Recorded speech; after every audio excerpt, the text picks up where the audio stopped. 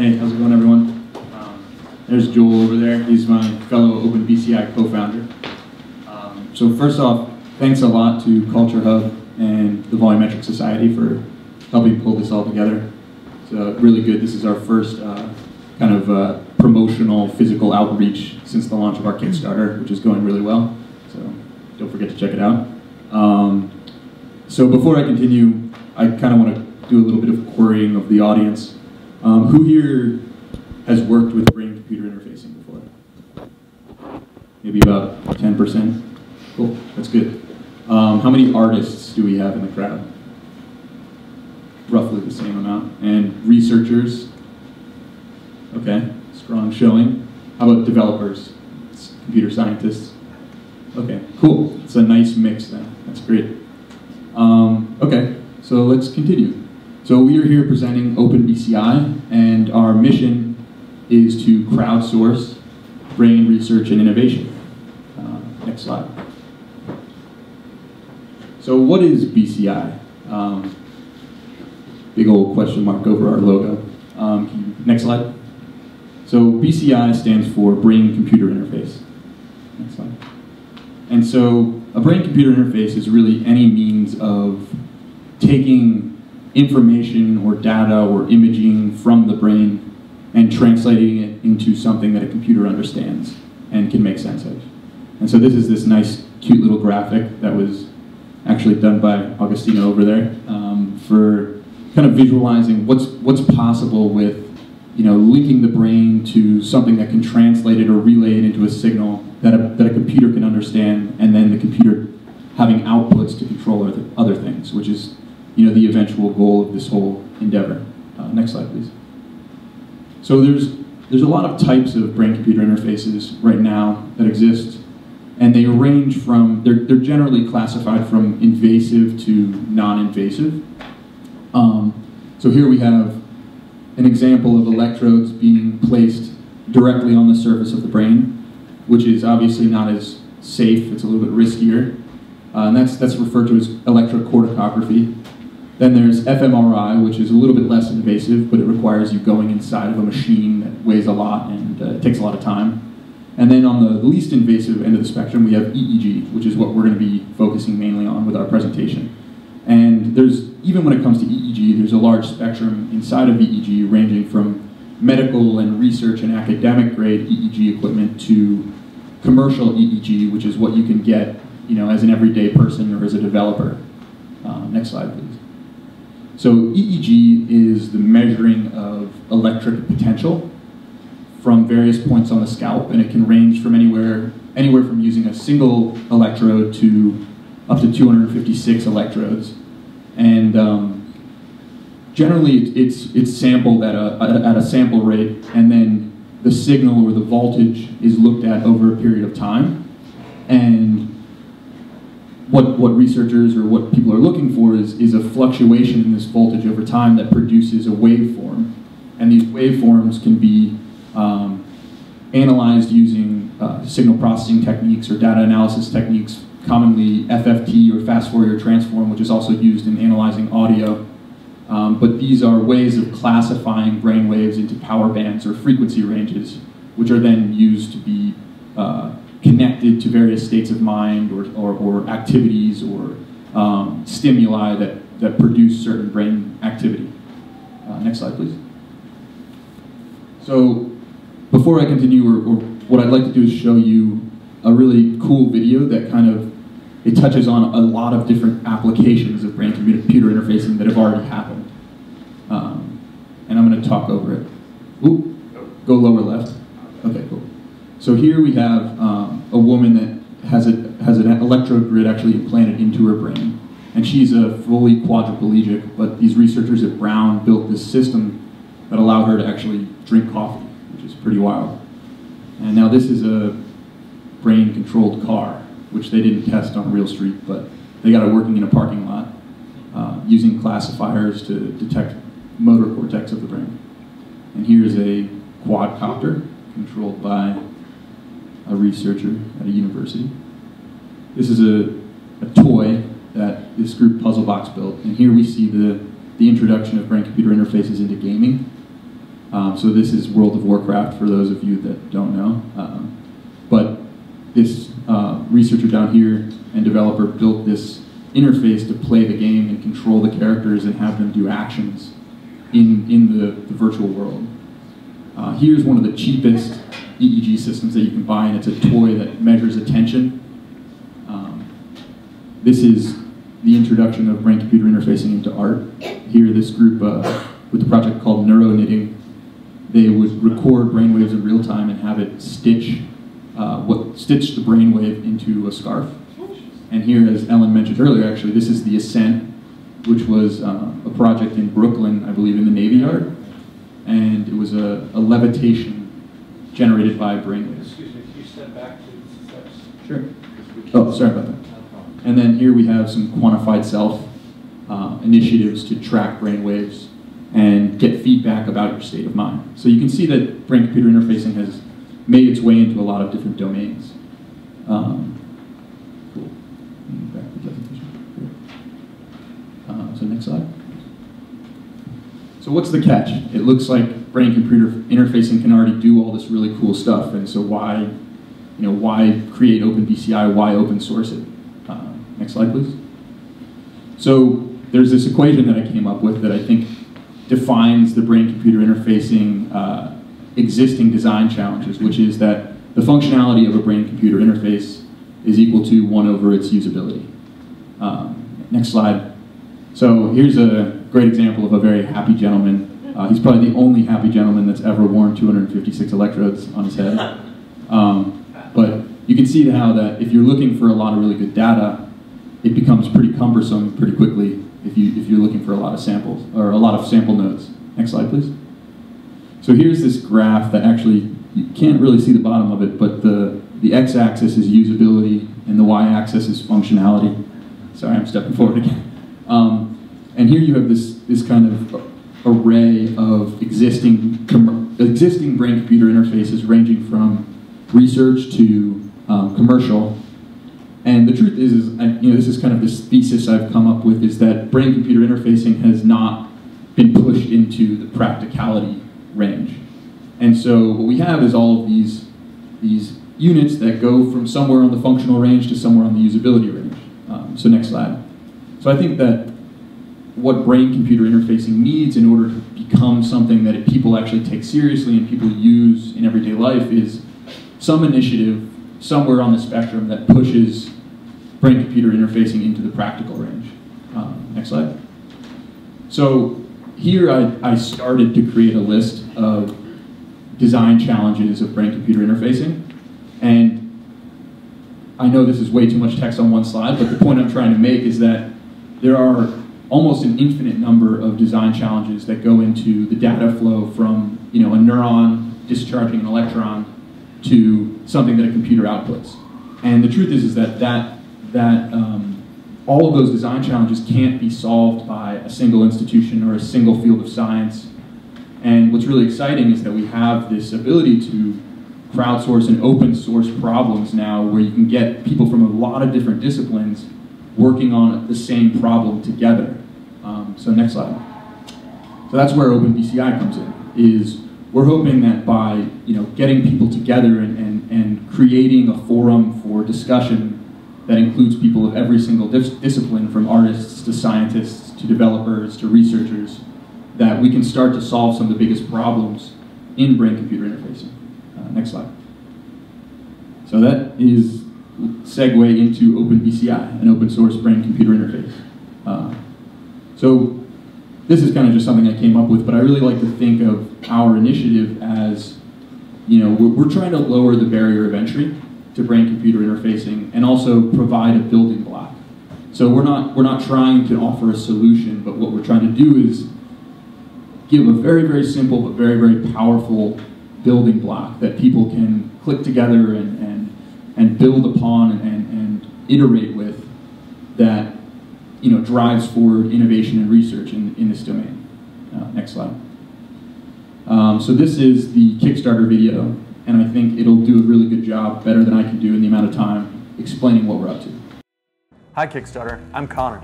And I'm Joel, and we're bringing you OpenBCI, an open source, low-cost EEG system for makers. We want to lower the barrier of entry for brain-computer interfacing enthusiasts. When you support OpenBCI, you get a Bluetooth-enabled EEG system for makers. It's going to have an Arduino on board and it's fully programmable. But it's not just about EEG. Your body outputs all kinds of electrical potentials that we can measure with OpenBCI. So we're also going to be providing a biopotential suite for sensing ECG and EMG. That's heartbeat and muscle movements. There's a lot of EEG platforms out there, but most of them are closed in some way or another. Either they do not allow you to put the electrodes where you want them to be, or the data is not accessible, and so it makes it very hard to do what you really want to do with the system. To get started, you need a computer, An OpenBCI board, some cables and electrodes, and a brain. First, download the OpenBCI code examples and libraries from our GitHub. Second, upload the Arduino code just like you would any other sketch. Third, launch the OpenBCI Brainwave Visualizer. It has been ported to a number of open source software platforms. Fourth, apply the electrodes to your head and connect your brain to your computer with OpenBCI. Then, see your brainwaves in real time. So here we have the OpenBCI Brainwave Visualizer. It's connected to Connor's head. And right now you can see some eye blinks going by in the time domain spectrum here on the right. And we have an FFT plot on the left. A map of the electrodes, you can see the numbers corresponding to the waves here on the right. The two in the front are receiving most of the eye blink artifact. Connor, grit your teeth a little bit. You can see that the EMG artifact is showing up here across almost all the channels. So a good way of doing a test here with the EEG signal, making sure we got all the connections we need, is if Connor closes his eyes, which he's doing now, we should see a high frequency or high amplitude alpha wave, which is in the 10 Hertz band, which is what we're seeing down here on the FFT plot. I think what makes OpenBCI different than what's currently available is that you have full access to the data, full access to the algorithms, full access to the configuration of the hardware. And this opens up so many possibilities to explore what can be done in the brain-computer interface field. We see a variety of different people being interested in this, coming from different backgrounds. So, typically EEG and brain-computer interfaces are, at least historically, they were set in research and academic settings, but now there's this movement to bring the technology out of the academic setting, out of the research setting, and give it to just an everyday person. And so we see artists, creators, computer scientists just using this as more of a hobby thing than actually a research grade EEG, even though it's just as powerful. I'm a neuroscientist, and I've been trained that way for the past 10 years. As such, my thinking about neuroscientific questions is, in a way, bounded. And the more people that you can bring to the table who are interested in the same questions, but who have different expertise, different training, different knowledge base, the more creative, new, innovative ideas you're going to be able to come up with. We've been prototyping the hardware all summer long, and we really feel like it's at a point now where we can really start to share it. We're here at ThoughtWorks today with our first hackathon, bringing people together, software programmers, hardware engineers, people with general interest, to share ideas and help push OpenBCI forward to make it accessible for everybody. As we're walking around, we're constantly labeling the world around us as interesting or uninteresting, things that you care about or you don't. And there's a signal associated with that we recognize in the laboratory, but we don't know what it looks like in the real world, where you're walking around, where you're moving your eyes freely. And something like OpenBCI gives you a chance to see what those signals look like in the world where you really want to use them. Currently, brain-computer interfaces, they have a lot of amazing implications. It's just that not enough people are using them. And so our mission is to not only sell a product, but teach people how to use this product and host hackathons and meetups and share knowledge about brain-computer interfacing. So thanks, Kickstarter. We really hope that you support our project.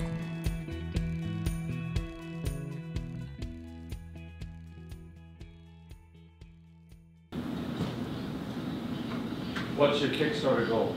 100K, and we're 50% there. So Very good.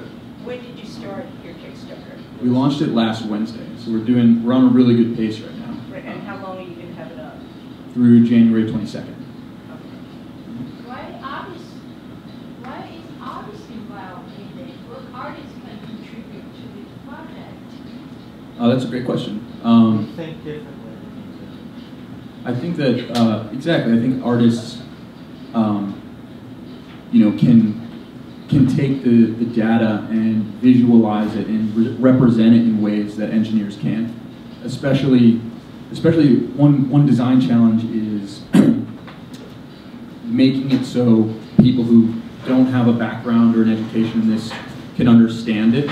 And visual learning, a lot of people are visual learners, and I think that artists have a strong role to play in actually making people understand how these systems work.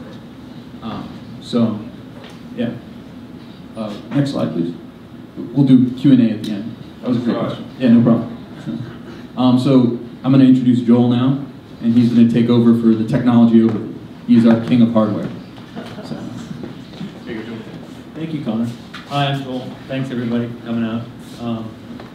So I was going to take you through the sort of the state of the art that we're using and the hardware that we're employing and kind of why and what it does, what the capability is. So let's just get right to it. Show the next slide. The business end of what we're using is a chip made by Texas Instruments called the ADS 1299. And it is literally an 8-channel EEG system on a chip. It's designed for low voltage signal processing. It has a 24-bit analog to digital converter, and it has very, very low common mode noise insertion into the signals. This could get very technical, and I don't want to lose a lot of you for this, so I think maybe if we save some of the real nitty-gritty for questions at the end, then that would save some people from falling asleep during most of this. But I will go through and talk to you about some of the tests that we've done and on the noise and on the signal quality. So next slide, please. So how low is low? The graph on the left here is from the data sheet for the device. And this is saying that we have, using a gain of 24, this is to measure the common mode noise. This is where we connect the input to ground, essentially, and run it for 10 seconds and see what kind of noise value we get. The data sheet says that the noise should be 0.15 microvolts. Our test, similar setup, 0.16 microvolts. So we're sort of right there where you'd expect us to be if we're doing everything correctly as far as the board design and keeping the noise low. Okay, next slide. This is an example of another longer test of the noise of the device. And all this work, this research was done by our research and developer at large, a fellow named Chip Audet up in New Hampshire. So this is the Y portion of the graph is showing the noise density in microvolts square root hertz. And here we are in the frequency domain, right? We have a very, very low noise floor up in the higher bands. In the lower band, where you expect to see noise in ADC, we do see the noise creeping up in the 1/f, but it only gets up to about 0.5 or so, down at 0.001 hertz. So we're able to measure very, very low frequency signals, which has some application in EEG studies, in PTSD therapy. I've read about probably a few others that maybe some of you know about. Okay? Next slide. All right, and this is an example of the software graphical user interface that we're using right now. This is currently being worked on, but this is our stable go-to version. We have a map of the placements of the electrodes, an FFT spectrum, and a time domain spectrum. Through this interface, we're able to turn on and off channels at the bottom. We'll do this tonight, and we can stop and start the whole thing over here. We have a subject. Ison is donating her brain to us all this evening to watch her signals, and we're going to set her up in the cap in just a few minutes. Next slide. That's it? Oh, there we go. Okay, so here's the sort of the story of the evolution of this work. The very beginning of it was last year, just about this time. I got a call from Chip up in New Hampshire. He was responding to a small business innovation research grant from the government, and he wanted to know if I would be willing to help him out for that. So I'm the hardware designer subcontracted to the person who was really running this grant. Our first prototype was released in September 2013. This appeared at the Maker Faire in New York in September. Second prototype came out soon after, actually late October, early November 2013. And our goal is to produce a third prototype in this winter and release it in the early spring. Our original design was built as a shield for Arduino, because that gives us a versatile platform to use not only with Arduino, but there are more and more higher speed, more powerful ARM-type chips that have the same form factor. So we're able not only to prototype with Arduino, but also prototype with something called a chip kit, with the Freedom board from Freescale, with the Maple board from Leaf Labs, and what was the other one? Oh, the Due. We also worked with the Due, which is another Arduino product. Okay, so it gave us a lot of tools to work with and tools for other people to work with. We're moving away, as you can see, kind of far away from the Arduino Shield design, because we don't want to put people in a position of plugging themselves into the wall somehow. So we're going with a Bluetooth connection for data transmission and firmware upload, all that through Bluetooth. We'll have an SD card on board, and we'll also have a microcontroller. And at this point, we are looking at the Arduino at Mega 328 chip, and also the chip that's the chip kit is based on, which is a PIC 32-bit, 50 megahertz microcontroller that's got a lot of memory and can do a lot more signal processing on board, if you will. Okay, next slide. And the great thing about this chip that we're using from Texas Instruments is that it's daisy chainable. So you can cascade them, and instead of 8 channels of EEG, now you have 16 channels. So we're going to be also providing a daisy chain module that will just drop right on top of the main board, and then you double your channel count. Ta-da! Next slide. And here's a graphical description of how that works if you don't know how 8 plus 8 works. Lots of brain sensing going on there. Next slide. All right, so it's time for the demonstration, and what we're going to do is we're going to set up Ison with a brain cap that is made by a company called ElectroCap International.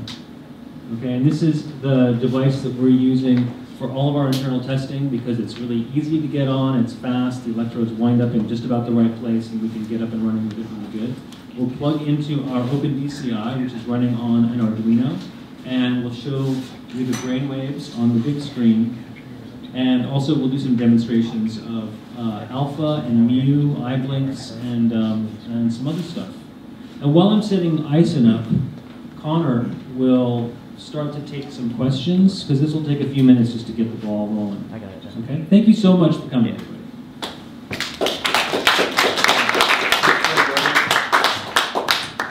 How's it going? So I'm going to do like a Q&A while I kind of if I interrupt people, I'll be describing something important that's going on. Do you have a sense about how much information you can actually read? Like, as you noted, it's doing something that's inside the skull. So when you're outside the skull with the cap, you know, what do you think is the most sophisticated information that you can read? Sure, I think you're getting towards like what's the coolest end result that you can produce with a non-invasive EEG. And I think probably the best answer is like time will tell. But in terms of things that have been done with EEG or non-invasive brain-computer interfacing, researchers have used EEG systems to detect motor cortex.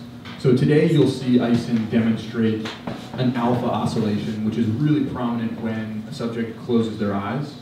And that's essentially the occipital lobe of the brain entering into an idle state, where it discharges or it fires at a frequency of roughly 12 hertz. And so the brain has all of these kind of default frequencies for different regions. And so another really popular one right now is the motor cortex, which is a strip of brain that runs from ear to ear. And the reason it's really popular is because it's the part of the brain or the region of the brain that's responsible, or at least the origin of all movement in the body. And so what people have done is they've started to classify these signals to translate thinking about moving into a virtual object actually moving around the screen. So in the video that we watched of the examples, there was the driving car and you know, the helicopter moving around.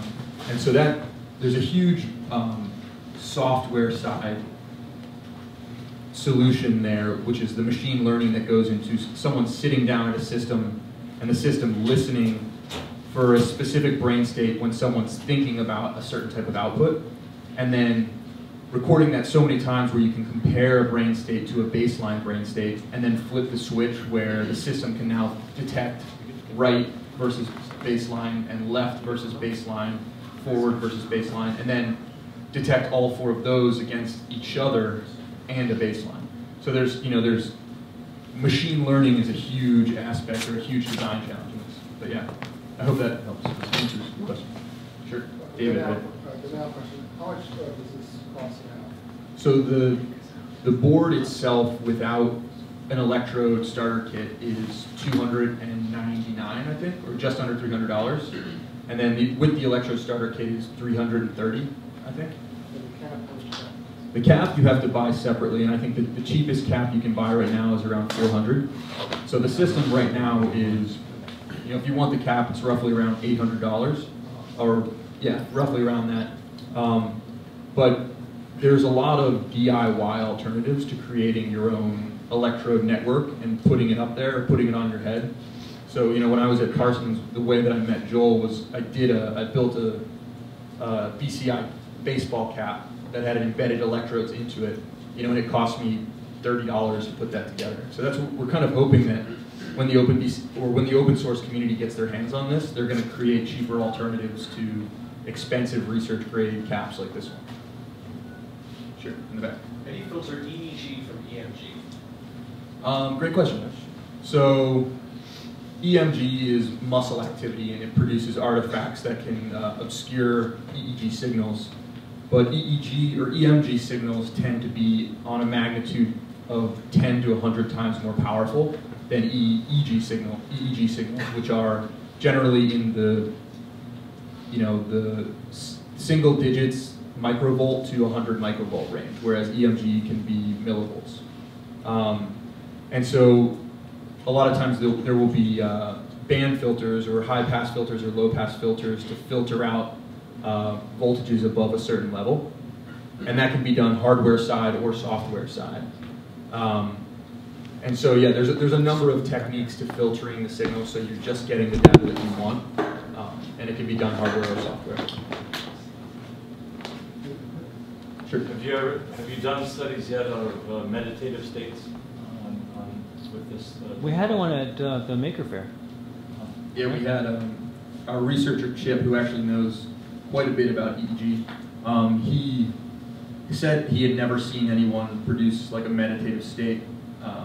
And then at the Maker Faire with the OpenBCI, the first version, we had some trained meditators sit down, and he was like, yeah, I'm going to give it a whirl. and apparently he was producing really low frequency bands. I think it's like in the 4 to 8 hertz. Right.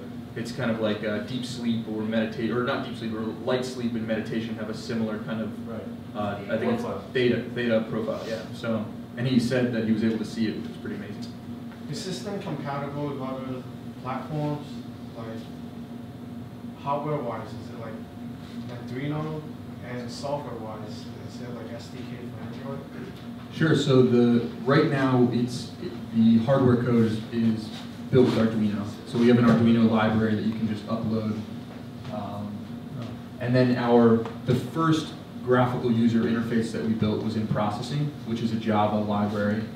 We're working right now on open frameworks, or a C++ version of the same interface. There's a processing, or a Python version that's out there now as well. And so the idea is to build template frameworks in all of these different programming languages that people are comfortable with, which are essentially just ways of visualizing and receiving the data in a well-organized data structure, and so that people can choose or pick the language that they're most comfortable with to begin developing their own applications around the hardware. So it's just passing a stream of data, right? Like, exactly. Like the other stuff we did at a hackathon, it's passing. That's serial. Okay. Yep. So Right it's now. like that. Right now it's serial, but I know. Yep, it's just receiving incoming binary code, and then the serial is converting on all the software end into integers that can be parsed and assigned to other values. You can always export to Android from processing. Huh? You can always export Android app from processing now. Yeah. Yeah, I guess what we're trying to work on now is really just setting up the most bare bone, but kind of the lowest level building blocks, so that people have a very crude place to start from, but have access to all of the raw data. And so we're hoping that classifiers, that developers and researchers start working together to build some of these, like the motor cortex classifier or meditation classifiers and things like that. Language learning classifiers. Yep. There you go. So there are commercial products that exist that do these things, except that the algorithms are proprietary. And so that's a big, one of our missions is to make the entire data flow transparent, from electrode to the end result to the raw EEG becoming meaningful data. We hope that people, when they start to solve these problems, post it through our forums and share, and also work on perfecting them. And we find it hard to believe that a small company can write the best algorithm for classifying meditation. So, yeah. Shall we? So we go to Parsons to work on this a little bit more? Like, is this the whole thing? So there's actually, effort? Is it Parsons? Ison and I are co-teaching a class next semester, which is a collaboration with OpenBCI. But the best way to get your hands on this as soon as possible is to donate through the Kickstarter, because we haven't released, aside from a few researchers that we have close connections with, we haven't released the hardware to anyone, but just mainly as a safety precaution. So. You'll be also be notified of hackathons that happen. Oh yeah, that's actually another great, a huge part of our mission is doing meetups and hackathons like this, except with more hands-on experience. So we hosted our first hackathon at ThoughtWorks about a month ago, and it was really cool. We had 35 artists, developers, researchers there, and it was a really great learning experience for us, because we got to, for one, figure out how to get really smart people to try and learn this. Like if we're trying to lower the barrier of entry where we want high school students to be able to jump on board, then we need to be able to teach computer scientists from Columbia. So it's like, so it was a really good learning experience. Like, let's start with them and make them learn how to teach them how to use this, and then we can start working our way down. Well, in that sense, the computer scientists at Columbia are the low-hanging fruit. Yeah, exactly. So this effort is not related to the school? No, this is an external effort. It's just that we all met at Parsons, which was an awesome experience. So, are we ready to go, Joel? All right, so let's do a live demo. All right. Ison's all rigged up. She's got 8 electrodes connected to her brain, or through her scalp. All right. Okay. So. What was he doing with the needles? I'll tell you that right now, actually. The needle was, it's a blunt needle that I'm inserting a electrode gel into this cap. These little white plastic things hold the electrode, and it's like a cup. So imagine it like a little plastic cup inverted on her head. The electrode is all the way back in the bottom of the cup, so it's very far away from her scalp. This gel is kind of some, I don't know, magic salt stuff. You can pass it around if you want to see it. Please don't spill it. It smells like Play-Doh. Ultrasound. Probably something similar.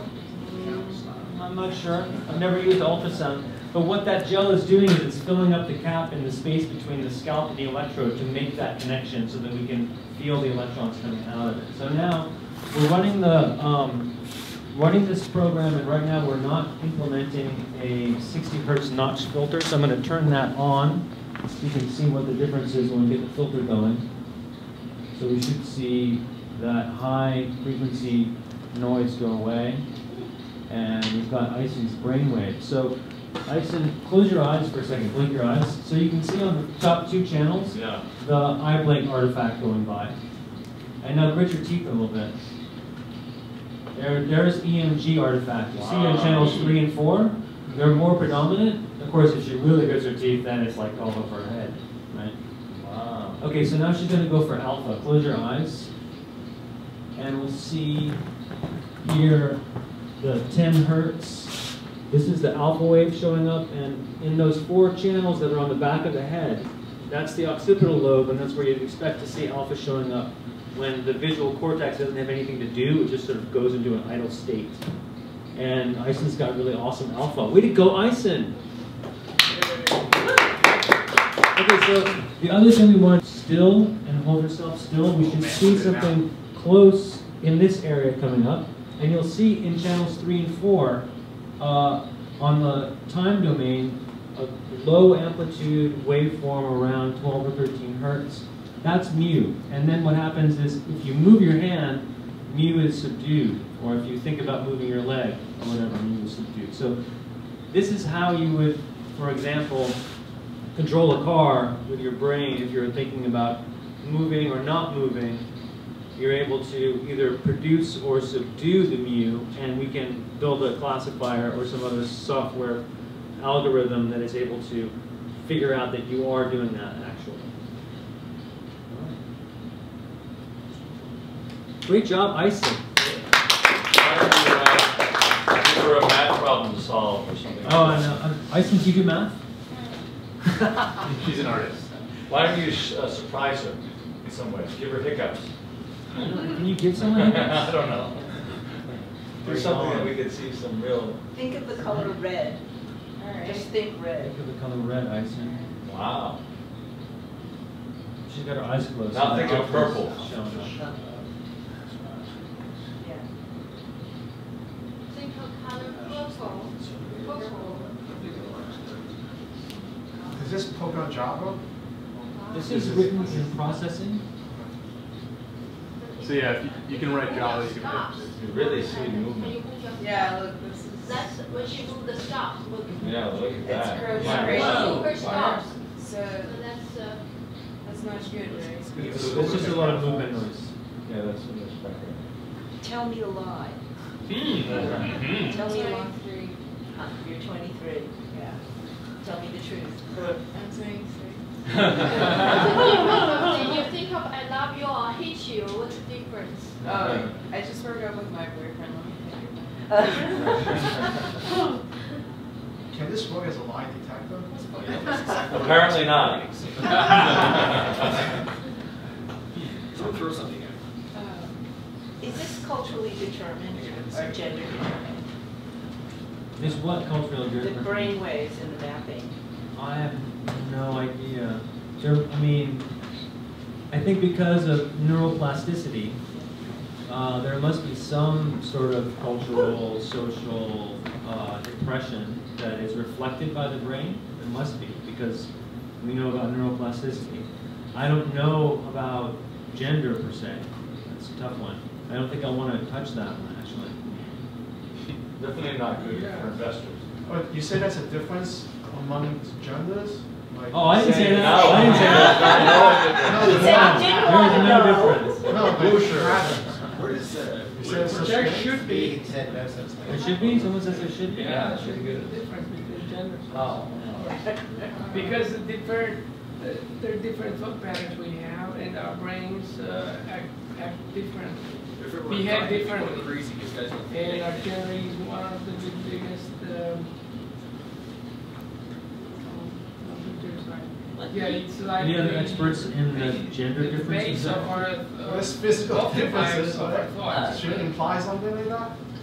There will be individual differences, and because like everyone develops ever so slightly differently, and so electrode 4 will be getting more or less backwash from like different parts of the brain, just because everyone's motor cortex is ever so slightly different than anyone else's. So I mean, there will be differences within individuals that you can like compensate for, just based on like messing around with it.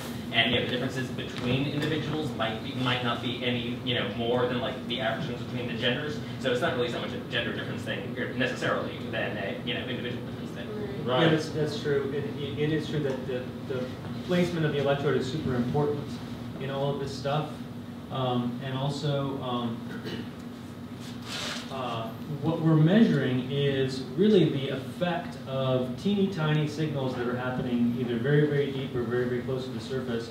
We're not measuring, we can't say, okay, this electrode or this signal is coming from this exact little spot in the brain. We're seeing like a sort of an emergent property that the brain is outputting. We're seeing a very, very large signals. We're not able to pinpoint exact stuff. So maybe it's true. Maybe we are all the same, just a little bit different. But guys is testosterone and girls is like progesterone, right? That's hormones. Estrogen. Yeah. Tofu, estrogen. Tofu, I know that. I know that there's a difference between children and adults and elderly. Okay.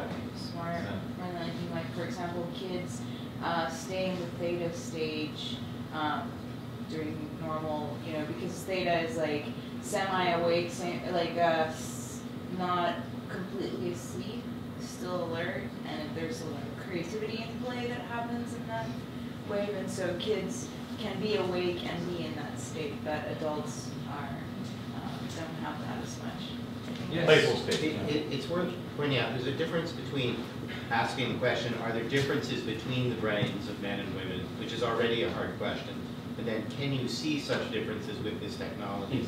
Right. So you might think of this technology as looking through the brain through a fairly blurry lens. There's only 8 locations you can think about in a brain scan image, an fMRI brain image. You would have much higher resolution, although you still wouldn't be able to zero in on the individual neuron. So this is kind of a coarse way of looking at the brain. It's very good in the time domain. You're getting a lot of samples every millisecond in a way that you wouldn't with fMRI. So there are different trade-offs with different technologies. When you're asking, can I tell the difference between a man and a woman, you're saying, through the lens that I'm looking at, can I detect the difference? There may be differences you can't tell with this lens. As far as I know don't know much about this technology. For most stimuli, you probably wouldn't see a difference between men and women. I bet if you showed naked pictures of women, you'd get a different response. Even with this, for men and women, let's focus on heterosexuals for a moment. For most stimuli, you probably wouldn't get that much difference. It's interesting. You can tell. We have a question. Yes, in the I back. have a few questions that can probably be answered right now instead of subjective ones. Firstly, that one is EEM, right, where you can detect where the eyes are blinking and such, so you're actually using muscular rather than EEG? Well, the sensor is picking up any electrical activity. So is it always going to be a positive whenever the eyes open and close? not necessarily. Close your eyes again, blink your eyes a few times. This gyration, that's the We can't see too much on these other placements, channels. But what would happen is our reference is the R position on the head map over there. So when she blinks her eyes, you can see the downward going movement of the signal in channels 1 and 2. If there's a lot of hair in there, it's hard to sort of see the rest of the signal, but sometimes I've seen the channels 3 and 4 will have an upward going signal when the eyes blink. That's because the reference is in between them, and the signals are going opposite directions, if you will. So it has to do with the placement of the reference point that all of this stuff is getting measured against. And the reference point point is actually on her skull? Or? Yeah, the reference point is the electrode, the R electrode, which is... So we're able to measure these signals because we're measuring them against another part of the body, essentially. So there's a reference electrode that all 8 channels are connected to on, in this case, the P input to the amplifier, and the N inputs are all attached to various channels 1 through 8. Okay. Another question is, like, can we get positional data? So, like, say you want to map this to like a virtual world, and you want to be able to navigate positionally, right? Can any of these be with like 90% certainty mapped to like, you know, move left or move right or something, or? That's the thing that we're talking about trying to pull off, is if you can build some sort of an artificial intelligence or a classifying system that would be able to make this kind of determinations, then yes, you could. I mean, we saw the car being driven by the brain. People have been able to hack into World of Warcraft with EEG rigs and play with their mu signals, play with their motor cortex, and moving parts of their body to move around the virtual world. So you currently don't have a mapping from, I guess, signals to motor cortex? We don't have that yet. Nobody's close. Just and then you. Yes. Nobody is the same. Everybody's individual. But how fast do people learn? You know, to like control that. Is it? I don't know. Connor, do you know how fast people learn to control that? I think it depends a lot. It depends a lot on the algorithm. The first time I was in an EEG was in a hotel room in Boston. I was getting a demonstration of a professional setup, and the software that was being run was detecting a P300 wave, which is the wave that happens when you consciously notice something that one of our commenters mentioned on the video. And the way the experiment was set up was there was a computer screen that had all the letters and all the numbers and all the command keys, and it would flash columns and rows of the screen randomly. And my job was to notice, consciously notice, when my letter that I wanted, or whatever it was lit up.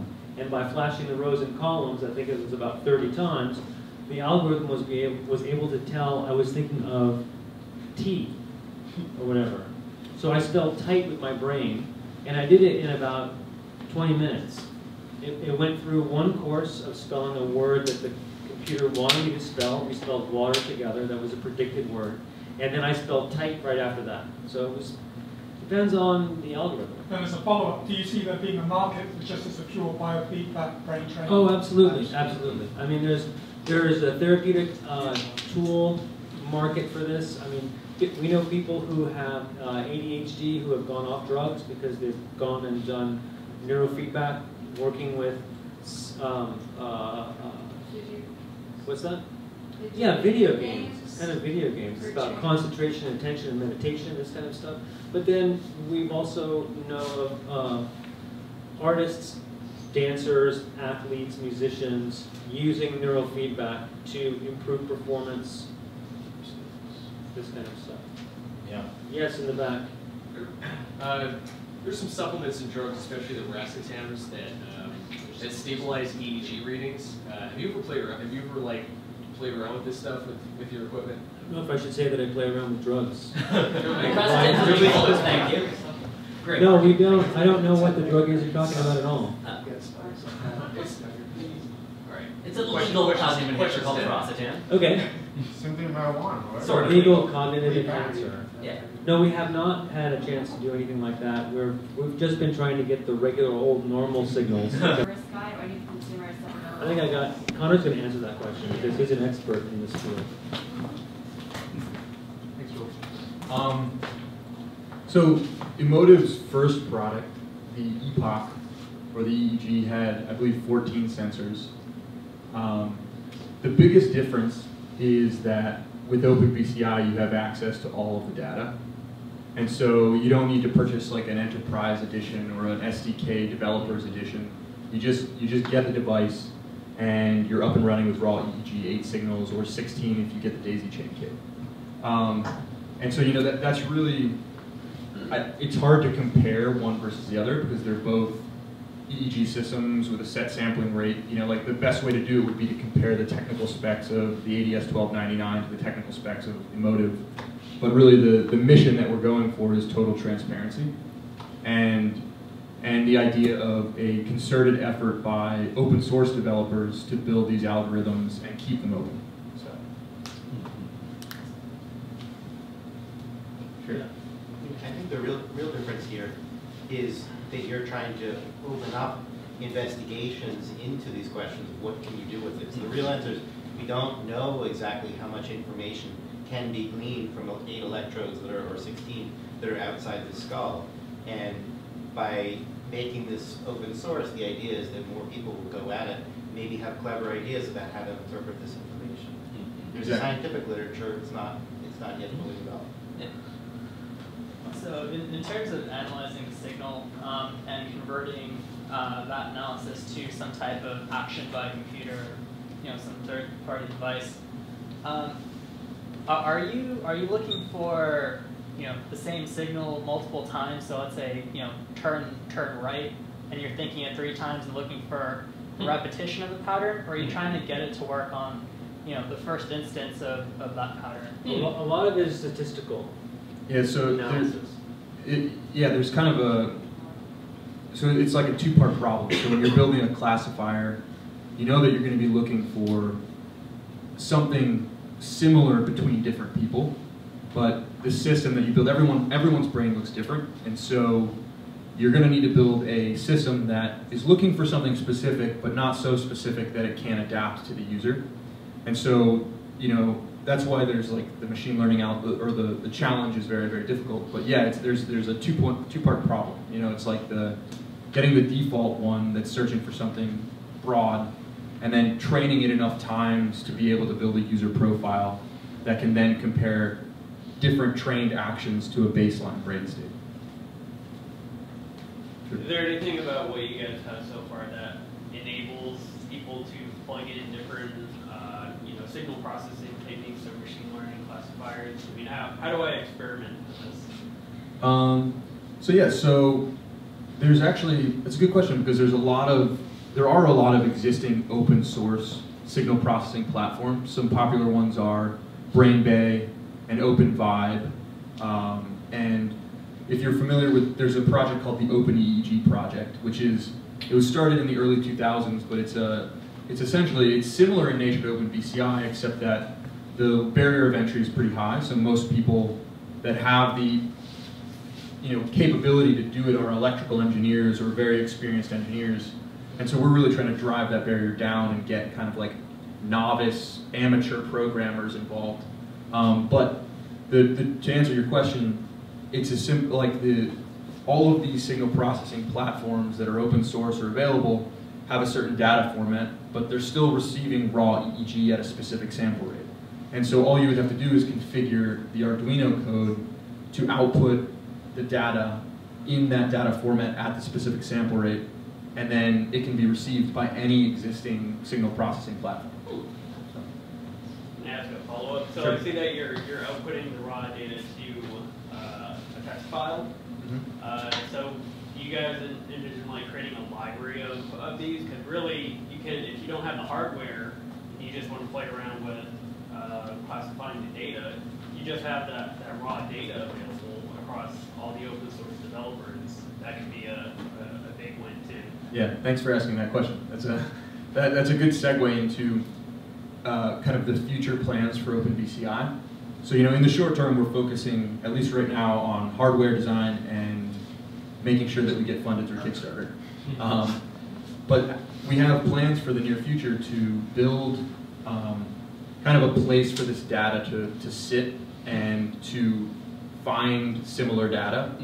And so we want to build a social network around people who can crowdsource research and experimentation. So we envision something similar to Stack Overflow. If you guys, any of the developers out there, where there's kind of a virtual accountability, where you kind of earn your stripes to become a leader in the social network. And so if you're familiar with that system, it filters out a lot of the spam and the crap and the people that just put on websites just because they think that no one knows who they are. And so what we want to do is build a crowdsourced network of people who can, run a first experiment and say, like, you know what, I only had the time and the resources to test this on 5 people, but here's how I did it. Here's my electrodes diagram. Here is the exact procedures that I ran, and this is what I was looking for. Put it online. I'm querying, or I'm like, asking this network for 100 people who are willing to run the same test. And because, if you get larger sets of data, you can be more liberal with your assumptions because of statistics and statistical probability that, if you run it enough times, you start to see statistically significant patterns. And so we're hoping to crowdsource the research and also the shared data through some type of online forum. On the hardware side, are you getting past this cap and maybe to a Google Glass or some other? Another great question. So you guys actually asked the 2 questions that are segues into the future of OpenBCI. So we're doing a lot of internal research into how do you make a cheap alternative to a $400 swim cap with electrodes in it. And so you have to inject gunk into each. Right. So there are many different types of electrodes. There are electrodes that are best for EEG. So the best metal for conducting EEG signals, or at least this is like standard, like industry standard, is silver chloride. And they're expensive. Like you can get a passive silver chloride electrode for probably $12 to $15 if you're buying them in bulk. But if you need 8 of them, that's already $100 for electrodes. So there's, we're doing a lot of internal research for dry electrodes. So a dry electrode is one that you don't have to apply some type of liquid to. And then active electrodes. So there's an active electrode and a passive electrode. And an active electrode will actually amplify the signal at the source. And so since we're dealing with EEG signals that are really, really tiny, the impedance or the resistance of a wire will actually distort the signal before it comes back to the amplifier, or in this case, our ADS 1299. And so active electrodes are more expensive because you need to supply a voltage to the electrode, and you need to have a little circuit there that's amplifying it. So there's a lot of design challenges, but what we're thinking about is building a customizable system where you either can buy the pieces and snap things together to create and design different types of headsets, not one with a fixed position. But we're also looking at 3D printing alternatives. So like we think that there's this huge craze for 3D printing, but there haven't really been any, people haven't really found something cool to do with 3D printing, but we think maybe that if the technology gets good enough, then you can, and this would fit right in with the open source kind of movement behind this, in that you could download a template file and just scale it to the size that you want to print it at, like small head, medium head, big head, and then just say, you know what, I kind of want to alter the model and just stick an extra electrode here. You go into, a 3D editing software, you just add the little piece in, and then take it to your local maker print store and print it out. So we have a few ideas on that. We haven't settled on anything yet, but definitely a next step. Sure. We see what happens when you close your eyes and then rub your eyes. What? Close your eyes and then rub your eyes. Like you retire. Close them and rub them. Yeah, because they get into the Hang on a second. Close your eyes and just let the alpha start to build up a little bit. Give yourself a chance to relax. Alpha right there. Okay, so now just rub your eyes.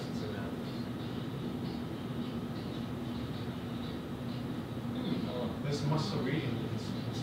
Yeah, the muscle reading. A lot of movement too. There's like the whole hands moving around. Yeah, and then everything got much.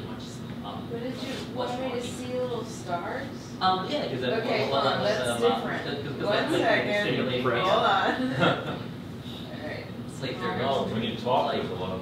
Yeah. Is there interesting well, actually, it's when I was smiling, talking at the same time. And that's the EMG. Yeah. She's in.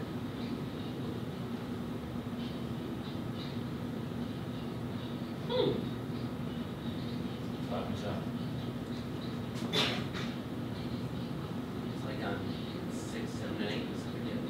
Makes manually simulating it. There's actually like a lot less jump going on than Yeah. like the idle state. Or were you seeing something? Yeah, Were I you was visualizing seeing like, Yeah. Well, So then the visual cortex is then doing work, processing that incoming data, right? processing visual data. Yeah. I wanted to see. Oh, you'll be able to play it back. If she adjusts the cap, like you see. We don't want to touch it right now because it's got the gel and things and everything, and if we move it, then it'll misalign it. But that's a cost scenario. You have the back, headrest, people move around the head, and it would Yeah, these are big issues that, you know, as we were saying, this is really still kind of new. You know, it's really still a new thing. So there's lots of. We need to recalibrate once you touch it a little bit. You know what I'm saying? I do. Well, yeah, if we shift the hat around, then we definitely. Then you have to re-gel me. Re-gel. The gel doesn't go to the hair, right? It goes through the hair to the scalp. Yes. So she had to wash her hair. Well, yeah, but that's not your problem. So we're better. So there's dry electrodes exist, so that could be an alternative. This is just a research grade hat cap. So Yeah, but you imagine the practicality use. yeah, so you can design it. Yes. Yeah, I want to ask you something in terms of the much larger picture. And the much larger picture is the source of where the funds came from, which is we both know as DARPA, and how that fits into where do you think the internet came from? Get over it. It's like, you know. And the other thing is, how does that fit into the 10-year initiative of Obama's brain research, and where do you see this fitting in, and how do you see this moving forward in that context, especially in an arts school? Okay, as far as art school is concerned, what are you referring to? It's not associated with Parsons at all. Okay.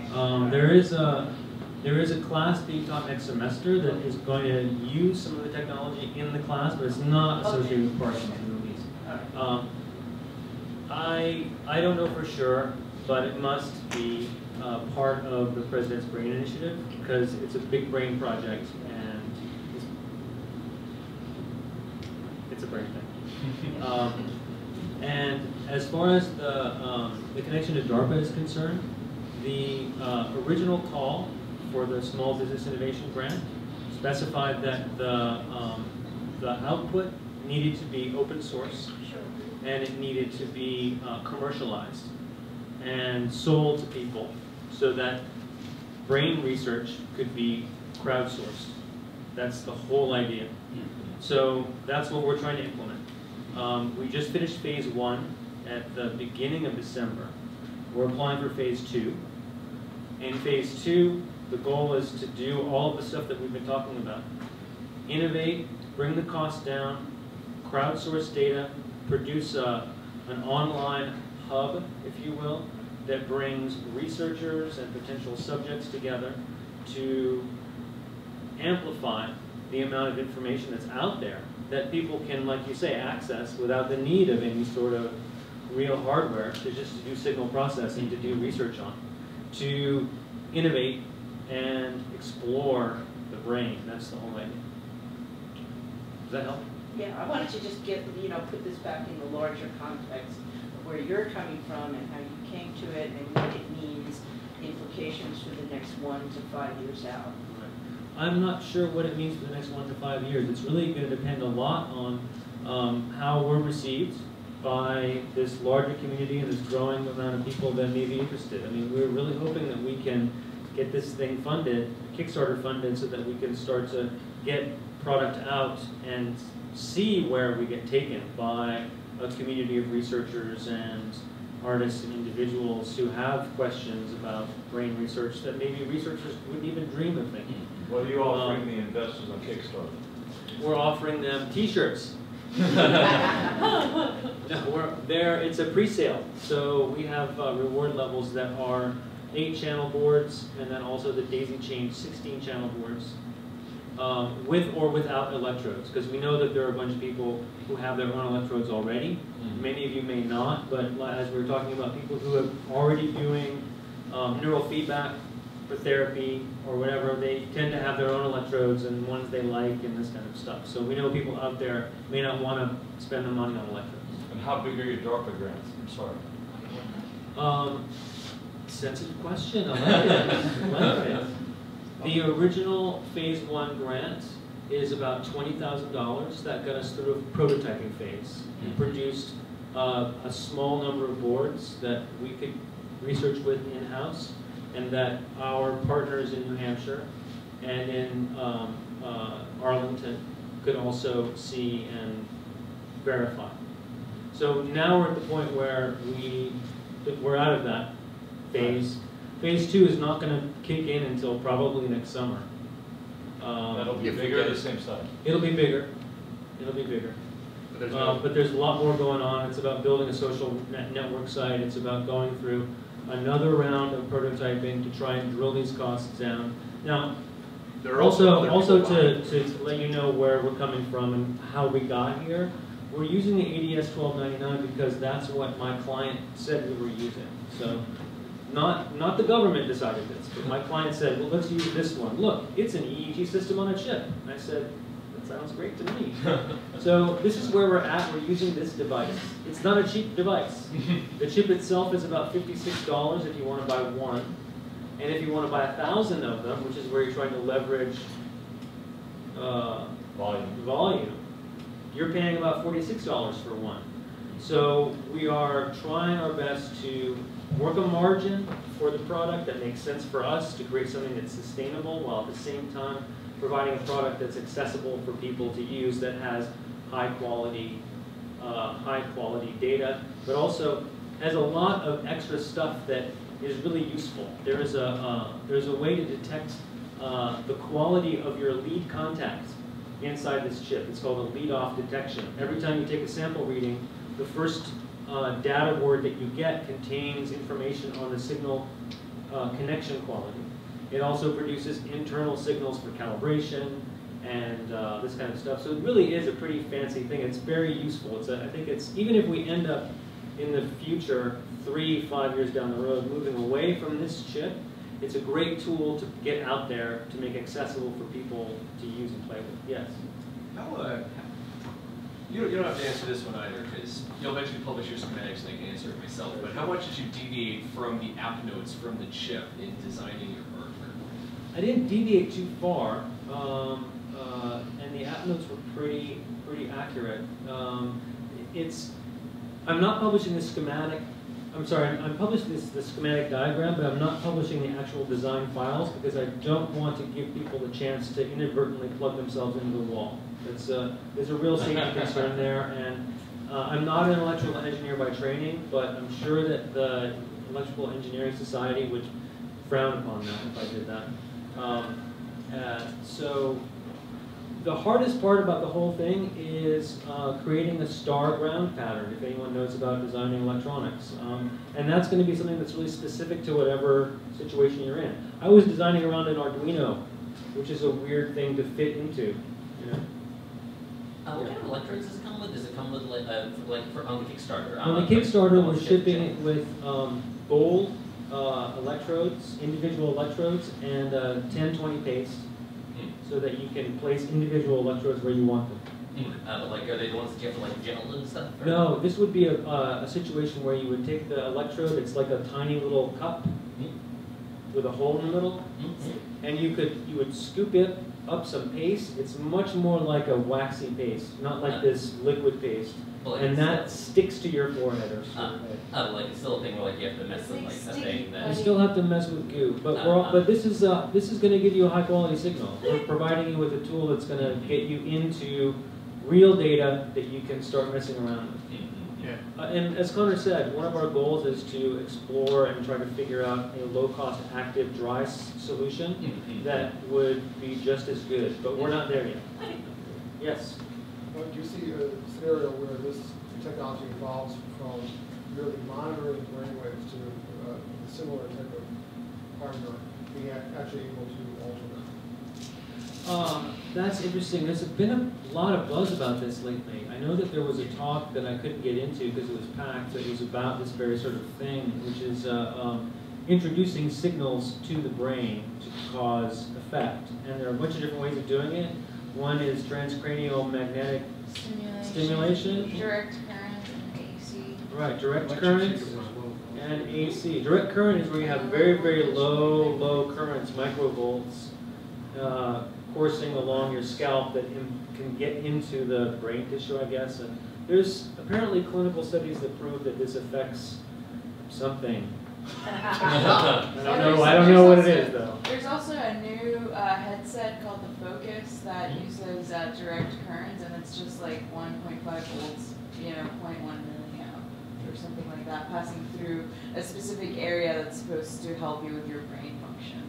But yeah, that all has to do with brain plasticity and kind of, suppressing certain areas so that your brain has to reroute and use areas of the brain that it usually doesn't use in order to, do a specific function. So I think the answer to your question is yes. I have a question here. Thank you for sharing this with us. So I wonder, what's your business model? Is it profit or non-profit? It's a profit model. Profit model. And with the open source, how do you protect your intellectual property? We don't. We give it away. Yeah. Okay, I see. That's The only thing that we protect is our brand. But how do you make a profit if you give it away? We sell the hardware. Oh, nice. We sell the hardware. Yeah. And we give away the designs for the hardware and the reasons why we do it, so that we hope that someone else, I mean, this is sort of the big thing of open hardware, right? We hope that someone else comes along, makes improvements on it, and puts us out of business. That's it's kind like of the goal. You build a PC hardware or something like that, right? Like the hardware of the PC, yours is the hardware for the... No, they wouldn't put you out of business. They'd just give you better ideas and you'd be able to make Exactly. It's all about sharing. You're being a little tricky when you ask. I am. You're right. I'm sorry. Yeah, it's not. It's cooperation, to take a phrase from our guy from the government who brought us all to the Maker Faire. It's not competition. It's cooperation. Could I jump on that? Yeah, sure. Yeah, I think we're in a really exciting time now where people are beginning to successfully monetize open source projects. You look at Arduino and Raspberry Pi, and yeah, they're exploring uncharted and, like we said, host hackathons and meetups and get people connected around this hardware. But aside from the hardware sale, I would expect that you intend to amass a lot of data and be able to leverage that as well. True, but we don't plan on closing any of the data up. So I think that goes against kind of both what Joel and I are aiming to do with this long term. So the idea is to make it so if someone wanted to download the entire database and copy it and make their own and close it, sure, but it takes the wind out of the sails really. So we don't want to close that up and make money off of the data. Can they close it? Who is they? Someone who copies it can close it. Sure, yeah. Sure, they could, but it would be stagnant at that point. Anybody could take it and do anything they want with it. Yeah, copy could be closed too. Yeah. Unless you do like a copy left or something. No, there's no. We can't stop. It's like a gift. You can't stop someone from doing something with it once you give it away. They just do what they want. But it's always there. It's always, you don't take it and it goes away. It's less valuable every day that the open source version continues. There are open source licenses that would do control the way that needs to be used specifically to develop, which requires that they retain the same license. Exactly. David's an expert in that. You should tap it. He really knows his stuff with that, and it might be helpful. I didn't fully hear the question. What did you say? Referring to the Free Software Foundation's GPL license, which requires that modified versions of software license that way retain that particular type of license. So that you basically lock it into being permanently open source. Does this apply to data as well? I think that there probably is. Don't press me on this. Okay. So that there is similar thing. Interesting. GPL is for software. But the GPL for software says that any other version that's not locked in? No, it says that, that if you take the software and modify it, and you distribute it, you need to retain the original licensing, which is open source. So that your modified version has to be licensed under the same open source type of license. So if you start making money from that. Money, it says nothing to do with money. Make all the money you want. Oh, okay. Nothing to do with money. Okay. Are there any other questions? Yeah, can you speak a little bit more about, let's say this develops a lot further, a lot better algorithms are developed to understand the readings. What do you see as potential use cases that will drive this product further? I think there are limitless possibilities for the future of brain-computer interfacing, but I think that it'll definitely find its place in gaming and learning, yeah, tracking attention, tracking focus, and optimizing productivity. I also think that it's really going to be big for like as we said, like personal feedback. So neurofeedback and kind of understanding how your stimuli and your environment affect your state of mind. I think it has a lot of potential for that, which is almost what I'm most excited about is the future of understanding the way that our mind and our consciousness responds to our experiences. That's architecture. Yeah. So I think, and when you bring that topic up, then the possibilities become limitless. So, Joel, I don't know if you want to touch on this too, because this is kind of a personal question as well. So. Any other questions? Anyone over here? Yes? I have a question actually about like how the data could potentially used for like in like journals, because like if you have like a big database that everyone has access to, like like that's awesome and it's totally real science because it's real knowledge, but like without without like an ethics board, doing stuff like under the supervision of like an ethics board that's like vetted and stuff, like you can't actually like like there are some places where there are open data sets that you can you can publish studies based on that, because it did still go through a bottleneck of an ethics board. And is there do you have like a model set up where like if people want to use like their own personal experiments to potentially like publish their results in a journal, for them to like have partnerships with universities that you do still like need to go through them to make sure that your stuff was collected like ethically in junk? Yes, you're right. I mean, this is something that we have to be conscious of, we are aware of, and it's going to be part of what we're trying to make happen. We want to make a space that's really open, that people can add to and feel comfortable with using the data that's coming out of it, feel comfortable ethically providing data and also using the data. So yes, it's a great question, and these are the problems that we're going to be trying to solve. Yes. Okay, fun question. As a Google Glass user, this is something I deal with a lot. Right. Whenever something is sexy and is futuristic and is popular, people become terrified of it, and they write articles about all the terrifying things that scary organization X is going to be able to do with it. What are those articles going to say, Megatron? They're going to say DARPA, and then they're terrified. I'm not sure what the articles are going to say about our product that will terrify people. They're going to maybe talk about hacking the brain. Yeah. I guess the correlated to it, what do you do about it? Like, how do you reassure the faith? You just keep going. Yeah. Just keep going, and you're honest and forthright, and try to be ethical, and that's how you do it. You win in the long run. Yeah, I'd love to jump in on this one. Sure, go for it.